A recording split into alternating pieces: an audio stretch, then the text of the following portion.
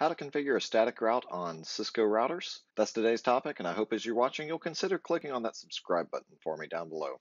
But let's get started right now.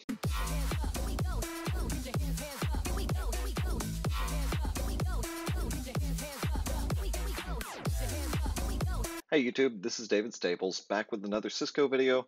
I happen to be in California teaching a Cisco CCENT class this week, and of course the CCNA, the second part of the exam, next week, and figured now's a great time to go ahead and start this next video while I'm actually working on this kind of stuff in the daytime anyways. I've got some free time in the evenings, so today we're going to be talking about how to configure a static route on a Cisco router. So of course, we're still working on the same configuration that we've been working on in the past couple of videos. If you haven't seen those already, feel free to check out that Cisco playlist on my channel. But in the meantime, let's go ahead and actually pull up one of these routers. Now, I did go ahead and add a new configuration item here. So I'm going to go ahead and type in enable, or EN for short, to go ahead and get into privilege mode. And let's show that to you here, what I've added. So I'm just going to do a show run to show you the new items here.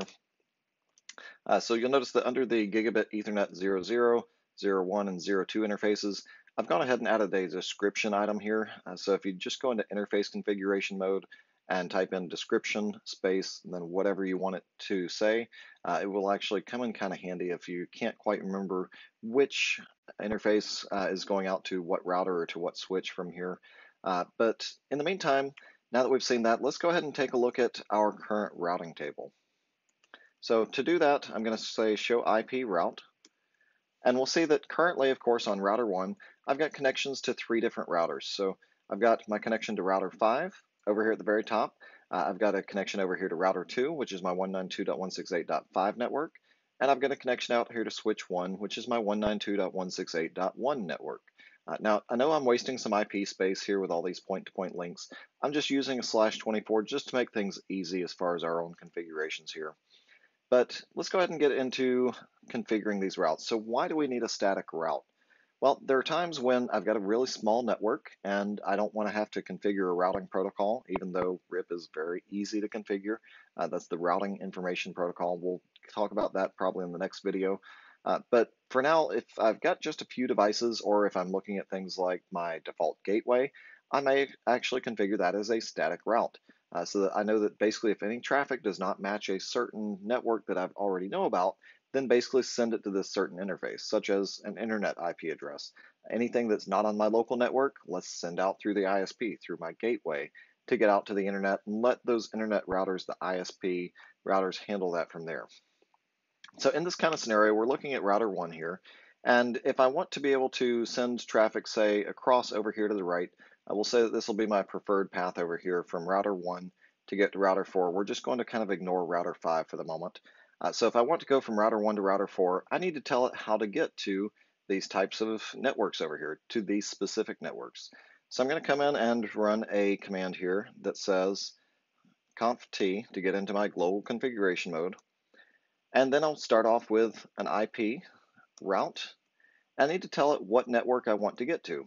Now, I already know about these routes right here, these networks here, so I need to tell about networks that it doesn't already know about. So for instance, that would be my 192.168.6 network, because we can see we already know about my 5 network, my 4, and my 1. So IP route 192.168.6.0 with a subnet mask of 255.255.255.0. And there's 2 different ways that I can configure this. I can either tell it to use the interface. So if I scrolled back up to look at what interface is connected with my .5, I can say that I can use GI00, or I can actually send it out to the IP address of the next router here, which is going to be 192.168.5.1. So I'm going to show it to you both ways as we move across and back and forth across this network here. So we're going to say GI00 to start off with, because I'm basically saying to get to the 192.168.6 network, just send it out this interface, and somewhere over here, it will actually handle that information. So I'll press enter. And so of course, it's going to warn me about not having a default gateway. I'm not trying to send any traffic out to the internet, so I've got some very specific routes in mind here. So I don't really need a gateway of last resort in my scenario. But if I did have a route out to the internet, of course, I would want a default route, or basically this gateway of last resort. if I was going to do that. So I've got a route to get to the 192.168.6 network. Now I also need a route to get to 192.168.7 over here as well. So I'm going to say IP route 192.168.7.0. Again, with that same subnet mask, we're just using a /24 here, which is a 255.255.255.0. And remember, I said that I can use the interface like we did here with the first one, or I can use 192.168.5.2, which is the IP address assigned to the interface of the remote router that we're connected to. So that's going to be, again, 192.168.5.2 for this interface over here on router 2 that we're sending this out to. And of course, you can see that it took both of those. And so now let's come over to router 2, because of course we need to keep on moving across here, right? So on router 2, I'm going to go ahead and come into enable mode. So router 2 already has a connection to the 192.168.5 network, and we'll just do a show IP route here so we can see the routing table. I've also got a connection to the 192.168.6 network, but I don't know about the 192.168.7 network yet.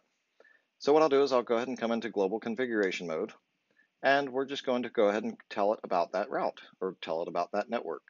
So we'll say IP route 192.168.7.0 with the same subnet mask we've been using all across through here, 255.255.255.0.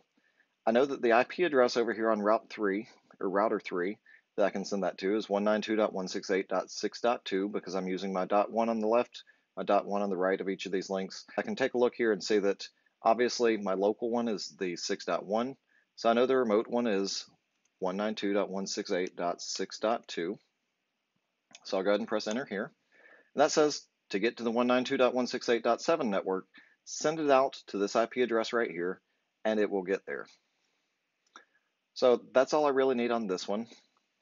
On router 3, I'm going to come over here, and we're going to say enable, and go ahead and do a show IP route. And of course, here we can see we know about the 192.168.6 network, we know about the 7 network, and just to show you before I actually get too far into this, that we don't know how to connect out here to the 5 network, we're just going to go ahead and do a ping 192.168.5.1, and of course, this will actually fail. It will take several seconds for it to go through, but it's going to try and send 5 pings through here, and obviously it has absolutely no way of knowing how to get there. So over here on router 3, I already know about my 192.168.7 network. I know about my 192.168.6 network. We can see both of those configured here. So then what I'll do is I'll go ahead and come in and put in, well, in conft an IP route 192.168.5.0 with that same subnet mask. And I'm going to tell that, let's send it out to 192.168.6.1. So any traffic that it needs to get to over here, it will actually send out across through there. So now, if I exit out of here, I should actually be able to ping that 192.168.5.1. Now, of course, the first one's actually going to fail. In fact, actually, the first 2 may fail. And first 3 apparently failed. And the reason that it does that is that essentially at that point, I don't have a MAC address associated with that, right? So it's sending out ARP requests to try and resolve the IP address down to a MAC address. After it finishes the ARP process, you can see that the ping goes through successfully. So now, of course, that I've added the MAC address to my table, the ping goes right through. So that takes us over here to router 4. Now, before I get into router 4, we know that router 1 knows about how to get to router 4, right? Router 4 does not know how to get back to router 1. So if I come in here and go to enable, and we'll just come into show IP route, we can see that, of course, I've got my locally connected routes. My .3 is over here that's directly connected. My .2 is directly connected. My .7 is directly connected. But of course, my .5, these should all time out if I try and ping it. So ping 192.168.5.1. And of course, we're not going to be able to ping over there because I don't know where to send traffic for that. My routing table does not have an entry for it. So all of those are going to time out. They say, okay, well, you should still be able to ping router 4 from router 1, right? So let's pull up router 1, and I'll just show you that it actually doesn't work, and here's the reason why. So we're going to ping 192.168.7.2, and the reason that it doesn't work is that I'm sending the packets from router 1 over here to router 4. We know how to send the packet from the left-hand side to the right-hand side. But router 4 doesn't know where to send the reply back to. I know that seems kind of weird. You would think that, well, surely the router knows, well, the packet came in for me from this interface. All I've got to do is just respond right back out that interface, right? That's not the case. In fact, I'll run the ping again just to show you that it wasn't just ARP request timing out here.